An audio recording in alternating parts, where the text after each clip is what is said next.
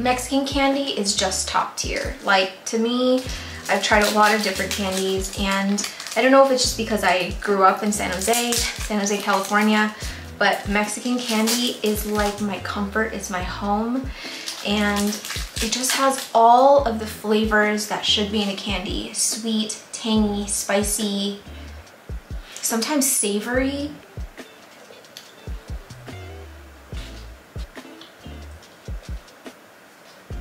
Today we're going to be looking at propagations. We're going to be looking at, I originally was going to just show you 5 propagations that were doing really well, but then I was like, let's mix it up a little bit. So I'm going to show you 5, 1, 2, 3.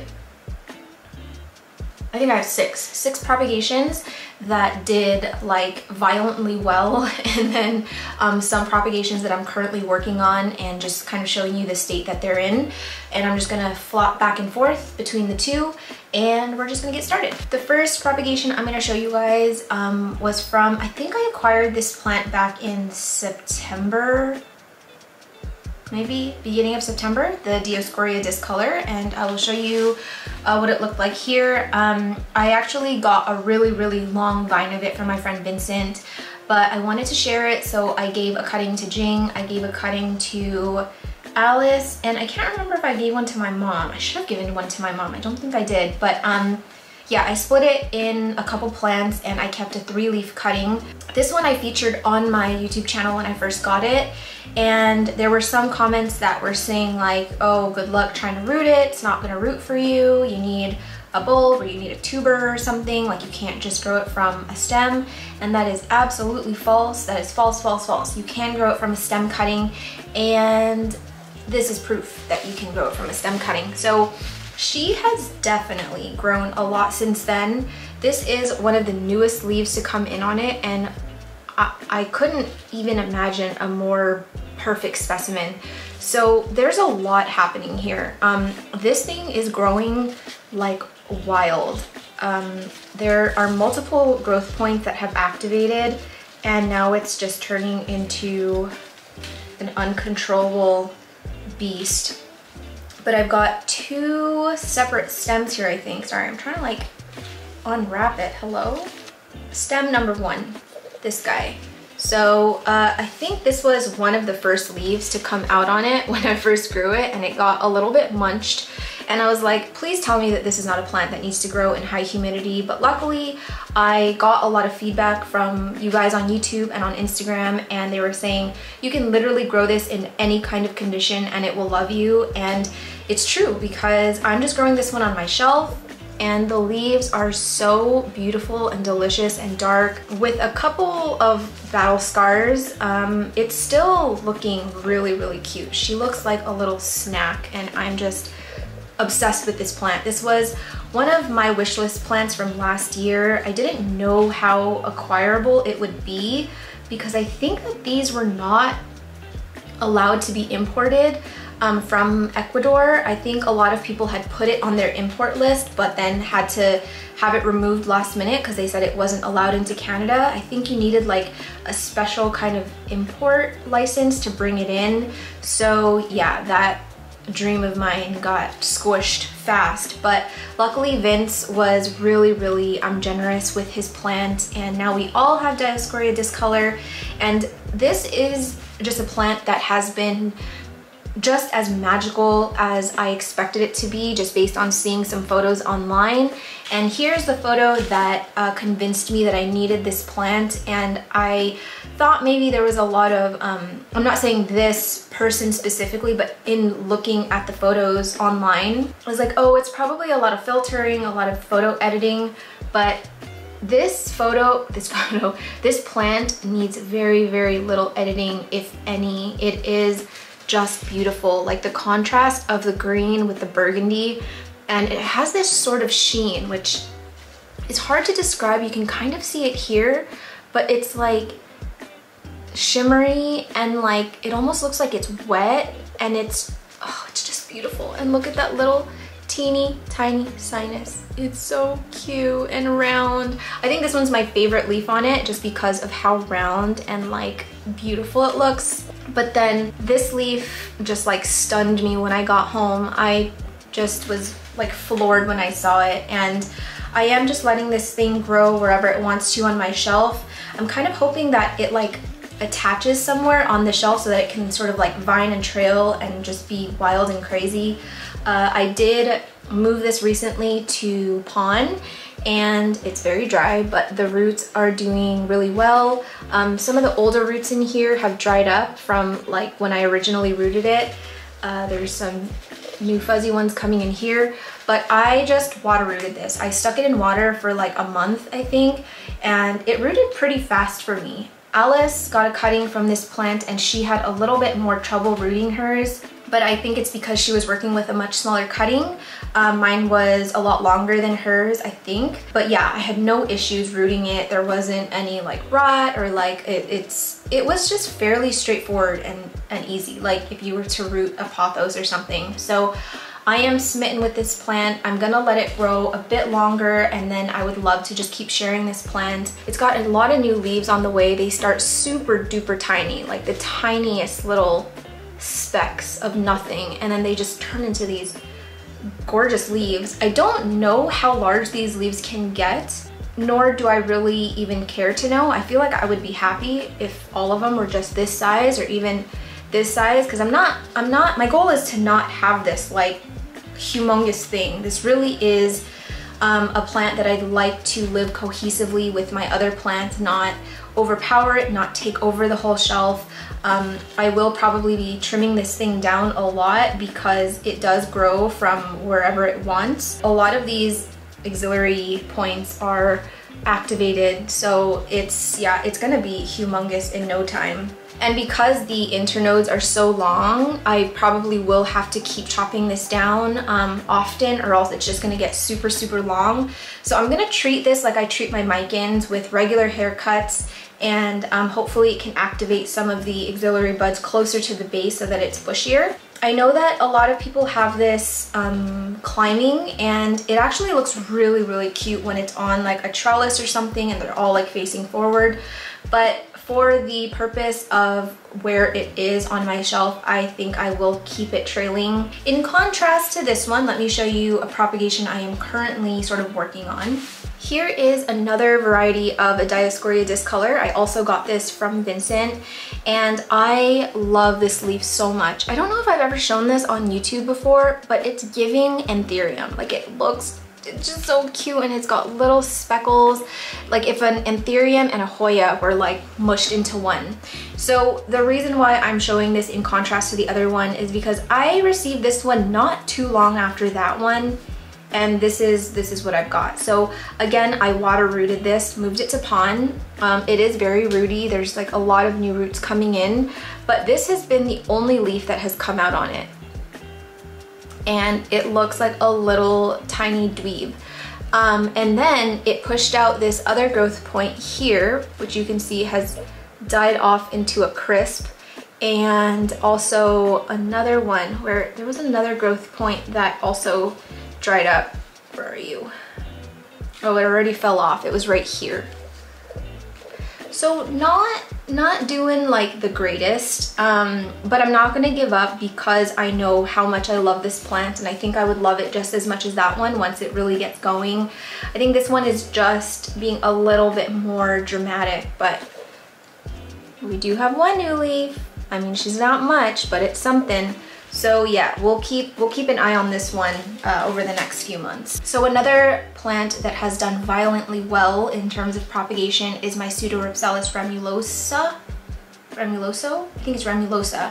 I'll throw in a photo here of Amanda Ray Wright's plant. This was one of the first ones that I saw, and I was just like stunned at like how pink it was. And again, I'm not a pink plant lover, but this kind of sun stress I can totally get on board with. It does put out these little tiny balls that, like, I don't know what they turn into, or if they turn into anything, flowers maybe, but I like it just as a little ball. And I had one before, I showed it on this channel. Unfortunately it did die, but Jing gave me a second chance at love, and it was definitely not this large when she gave it to me. I think it was maybe just this stem right here, and it was like maybe up to here. but it has grown a little bit. It dried out a lot when I let it completely dry out in perlite, which it still is in. This is the original pot she gave it to me in. But I have moved it into my Redsta, and it's right underneath my 24-watt Manios lights, and I was hoping to get some sun stress, and we have arrived. So unfortunately, I'm looking at the viewfinder right now, and it's kind of washing it out a little bit. It looks a little bit more brownish orangish, like almost the same color. Oh, it's camouflaged. Yeah, it looks like it's the same color as my shirt, but in person it's actually like really pink, and I love it. And I was kind of hoping that these leaves would sun stress pink too, but nothing has happened. But luckily there is a ton of new growth happening on this stem, and I think I have a secondary growth point as well. Oh, no, just this one. But she's definitely grown a lot more than my first cutting did, and I do think I'm going to propagate this again. I see like an opportunity right here where I can sort of take a snip, get it back in here, and I think I'm just gonna root it in this vessel. But look at these roots. It loves perlite, and I did inoculate this one with great white. Don't know if that has anything to do with it, but in general, this one is a lot more resilient than my other one, even when it does dry out a bit.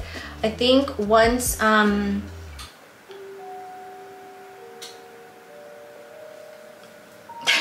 okay, like I was saying, I think I'm going to repot it when I'm ready to take a propagation so that I can just stick it straight in there. Yeah, so this is creepy. I'm gonna need to figure out how to turn these lights back on.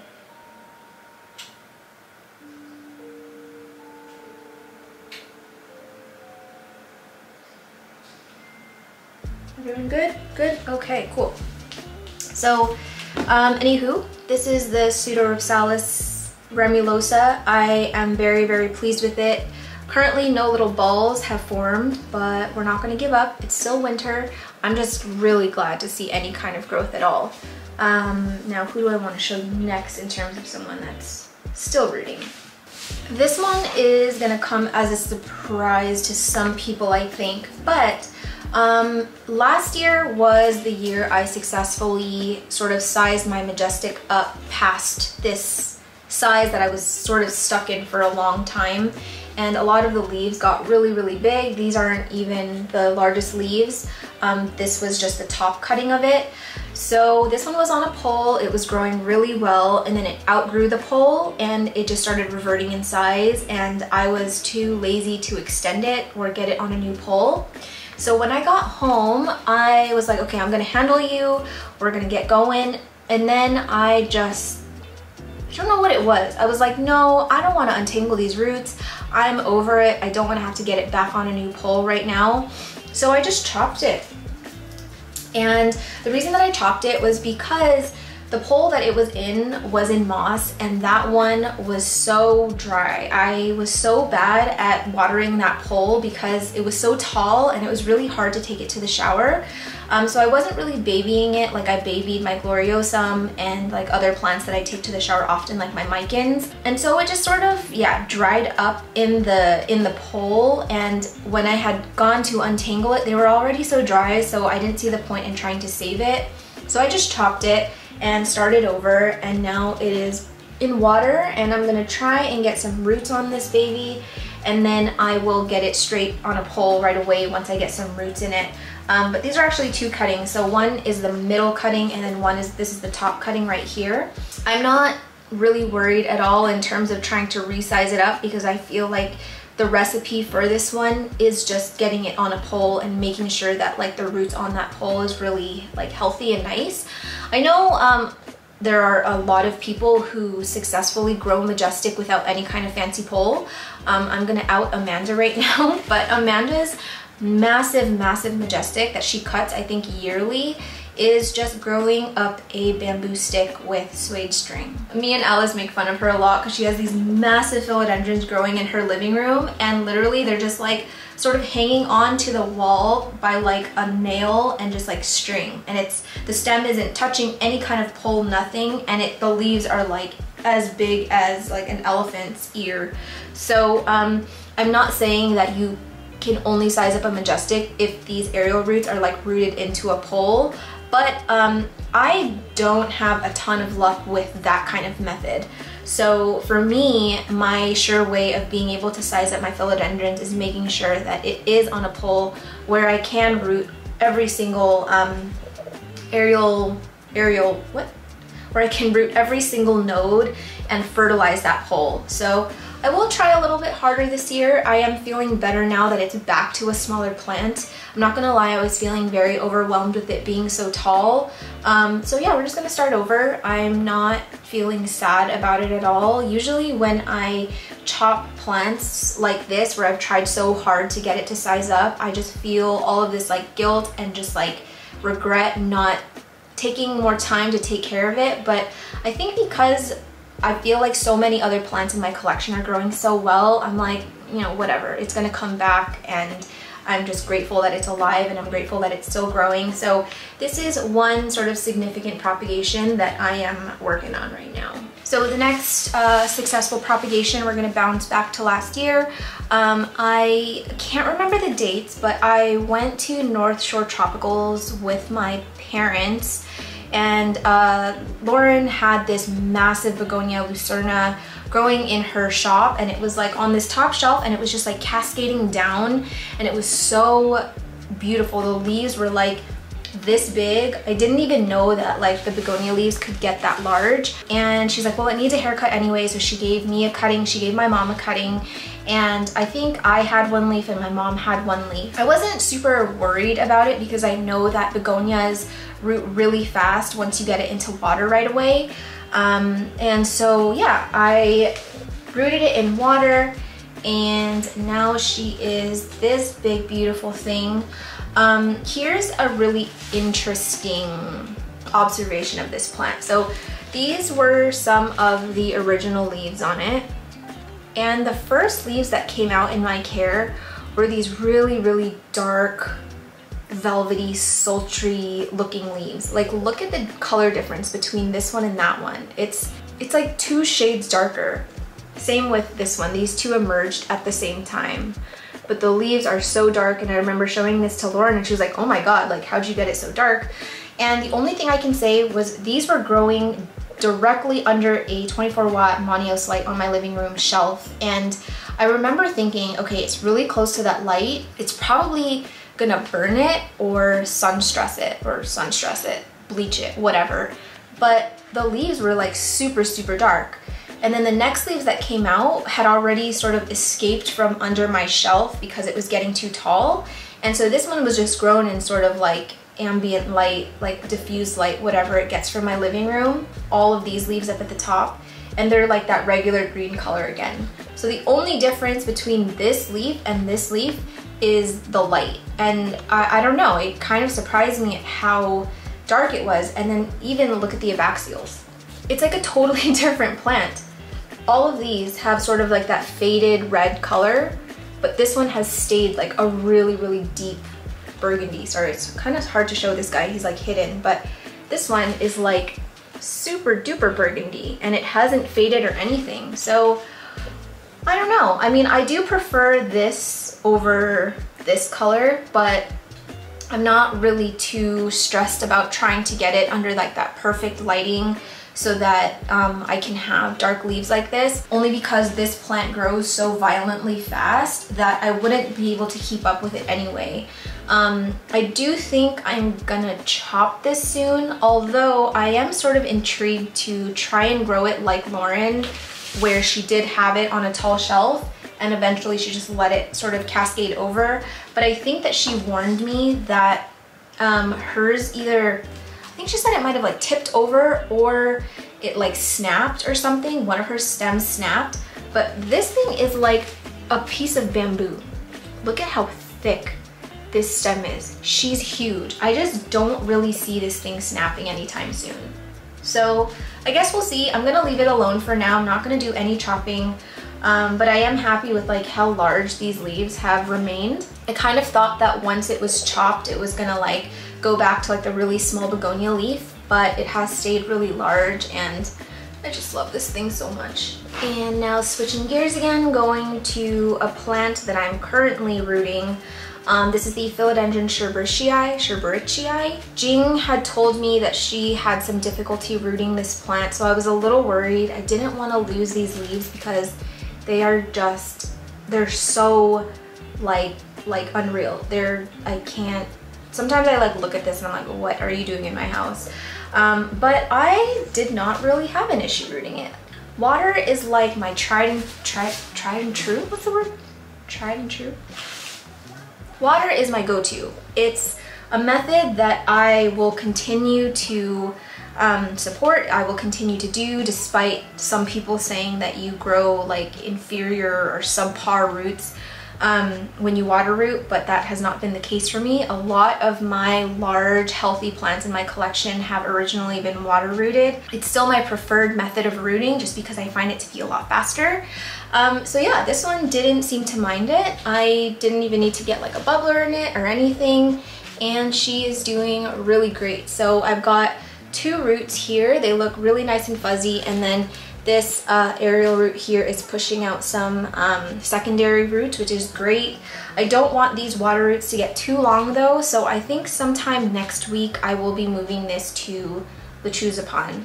But the good news is, like, since Erin chopped it for me, these leaves have not yellowed at all. They just are completely stuck in time. They were not phased at all by moving out of her tent, again being chopped, and she's just, yeah, she's a trooper. This cataphyll is getting a little bit big, and I think that something is going to come out of it soon.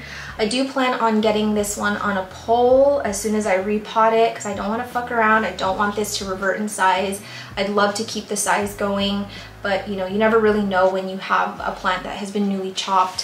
So we're just gonna keep tooting along here. Next plant that has propagated very, very successfully is my Hoya Nicholsoniae New Guinea Ghost. If you have been here a while, you know that I had one before. It was a single leaf for what felt like ages until it finally died off. I was very sad. Jing gave me a second chance. She cut me a slightly larger cutting this time. It was a 2-leaf cutting with 2 leaves on the way. So I was given a really good start. She had propagated it in perlite for me. I got this second cutting in August, and it has just done so well since then. It's definitely been like a night and day difference between my first cutting and this one, and I'm just so grateful that I finally have one that is like wanting to live for me and just like constantly pushing out new growth. My little New Guinea tree is just turning into this majestic little angel, and I could not be happier. This trellis situation is a little weird. So I've got this one runner here where all of these leaves are from, and it was just like all the way over there and I couldn't stand it. So I trellised it as best as I could, still trying to keep that runner upward so that it didn't die, and so far so good. A second growth point has activated here, and I can see 2, 4, 6 leaves on the way, and another growth point activated down here. So we've got these 2 little tiny guys that have just emerged maybe a few days ago. But this plant is doing so well. Jing, oh, there's another leaf here. Oh my god, it's so cute. Jing had told me that this was one of her most unruly, fastest growing Hoyas. Probably should have switched chairs, but she told me that this was just a Hoya that just grows out of control, and again, that was not my experience the first time, but I can definitely see what she's saying with this second time around, because to go from 2 leaves to this in just a matter of months, I find to be pretty impressive for a Hoya. And it is growing in no drainage. These roots are amazing. I did notice sort of like an influx of new roots once I inoculated it. I used TPS Billions for this one, and she's just growing like a freaking dream. I love her so much. This is a plant that I would love to share as well. So once it grows a little bit more, I think I'll like maybe chop away at one of these runners or maybe this guy here and share it. Yeah, just really, really grateful to have had success the second time around, because I told her and I told myself that if this didn't work this time around, I wasn't going to try again, because I felt really bad for killing it the first time, and then I would feel bad for killing it the second time when it could have stayed with her or gone to someone else that could have grown it better than me. So The plant gods were with me this time, and I am definitely not taking it for granted. Switching gears again, current propagation is this Anthurium wenlingeri that I got from Amanda, and I struggled so much with this one. I've had this for a really long time, and this is the first root that I've had on it, and it only started growing right when I left. So when I left, it was about this big. It was actually Alice who noticed it first. I had it in my tent. I've always had a bubbler with this one, and I was a little scared that the stem was really small. It had rotted a little bit, so I had to like scrape away all the rot, and I was just really nervous. So I did want to sort of give it VIP treatment, gave it a bubbler, and clearly it worked out well. But yeah, she was in there. I was like, oh, the fucking wenlingeri won't root. And then she like looks at it closer. She's like, there's a root. And I think we both like screamed together.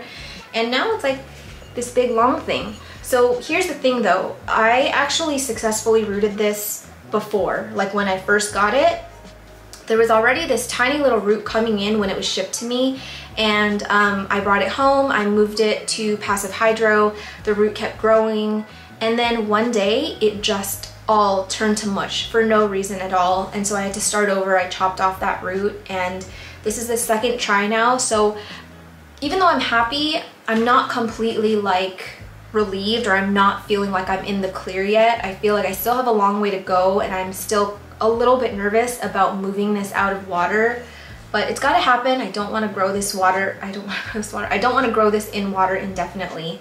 But I also have a new leaf on the way. I don't know if you guys can see it. It's just starting to emerge from this caterpillar. So the potting situation is also really difficult because I don't want to bury the new growth point since it's so small. So I think anyway, I'll wait until this new leaf fully hardens off to like do anything to it. But for now, it's living in water, doing okay, and we're just gonna keep our fingers crossed. The next successful propagation is my Anthurium xdipulatum, and I originally wasn't going to include this in this video because it's not like the other plants that I've shown you where it has like really glowed up a lot. But I will say that if I had to pick one plant from 2022 that was like one of my hardest rooters, I'm gonna say it's the xdipulatum. That one was just frozen in time since the day that it came into my house. Not a single new root had grown, no new leaves, nothing. It was basically just a very, very steady decline until it eventually just turned to a stump. So I chopped up the stump into 4 pieces, and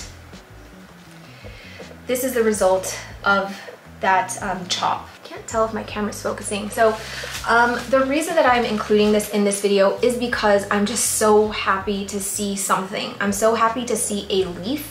I'm happy to see any kind of life, because I was so sure that once I chopped it, that was going to be the end of it for us. I wasn't going to have one anymore.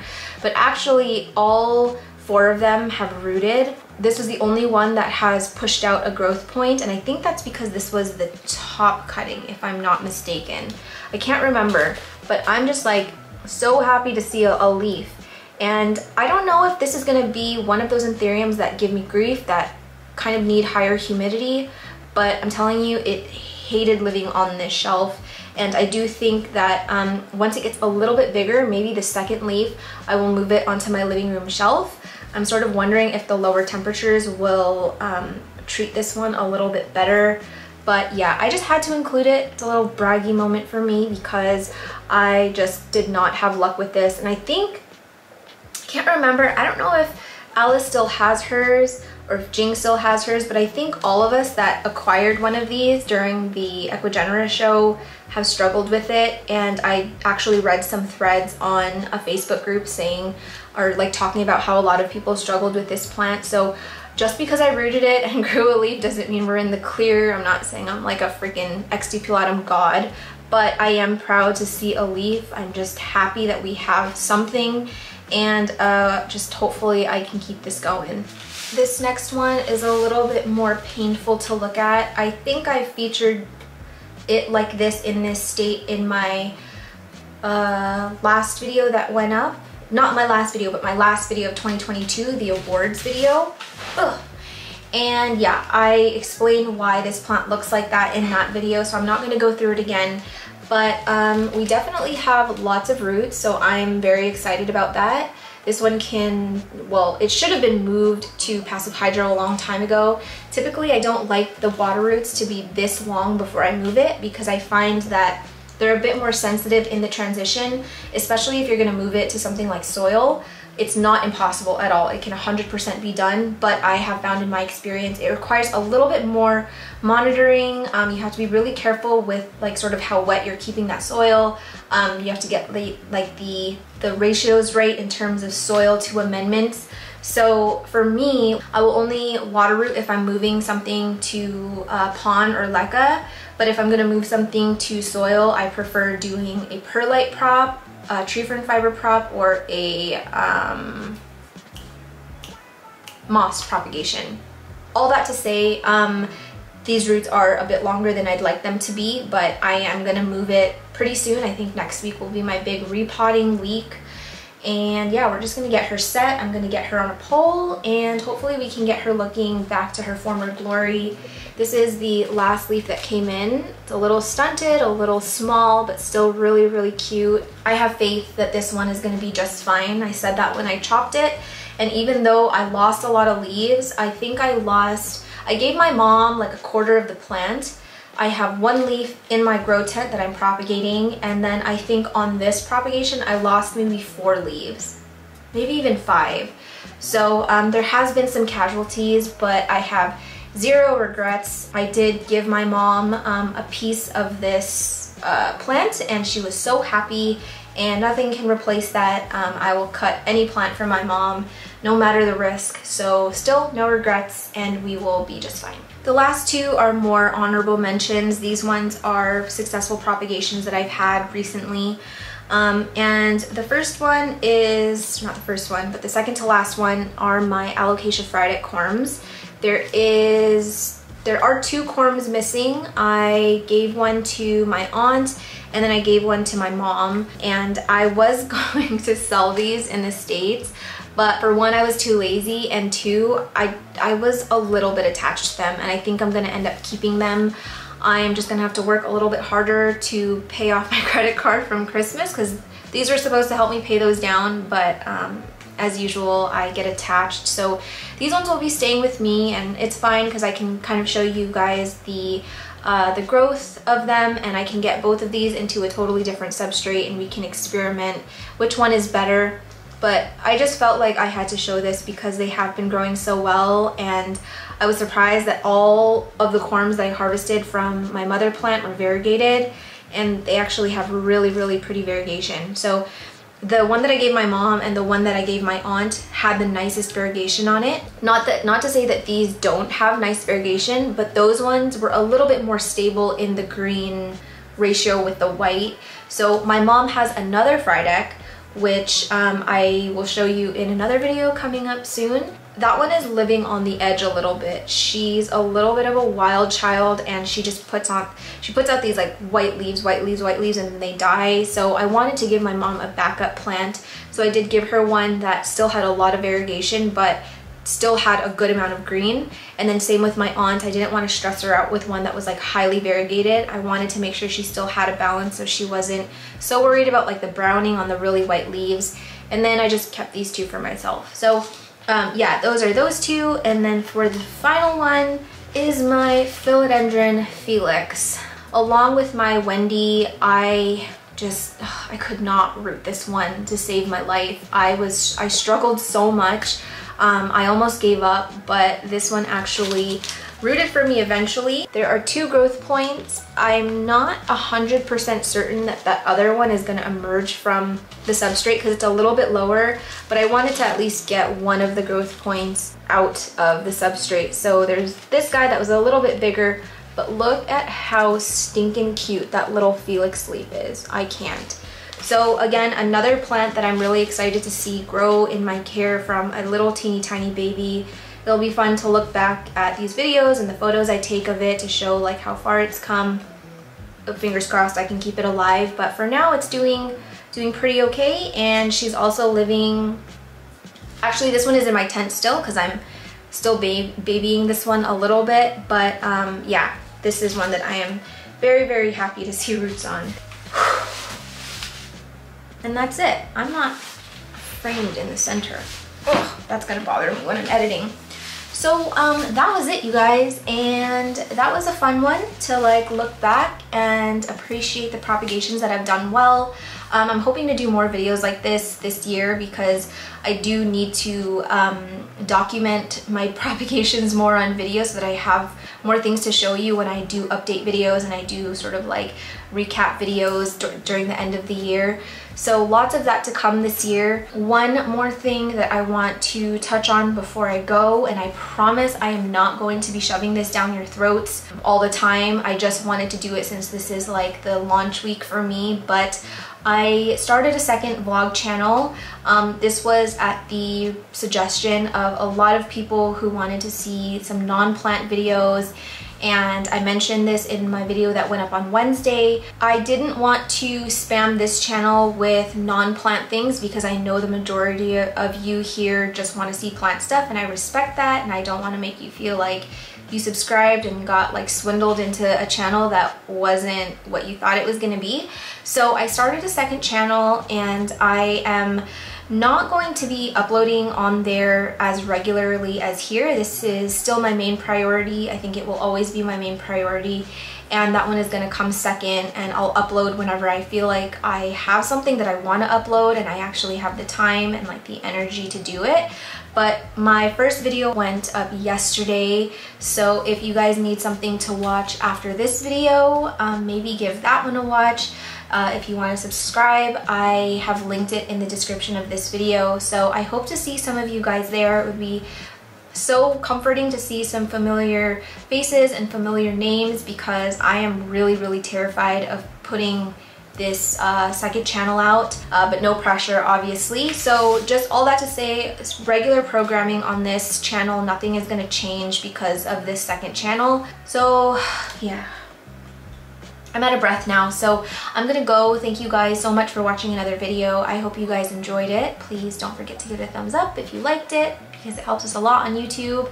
And honestly, I am kind of open this year in terms of my video planning. I don't really have anything set in the schedule for like the weeks to come, so I'm kind of open. If you guys have any ideas of what you'd like to see, all your suggestions would be welcomed because I have no clue what I'm doing. So yeah, leave those in the comments or DM me or email me. I don't know. Call me, beat me if you want to reach me. However you want to do it. Yeah, that would be greatly appreciated. So anyway, I'm gonna go. I love you guys so much, and I will see you in the next one.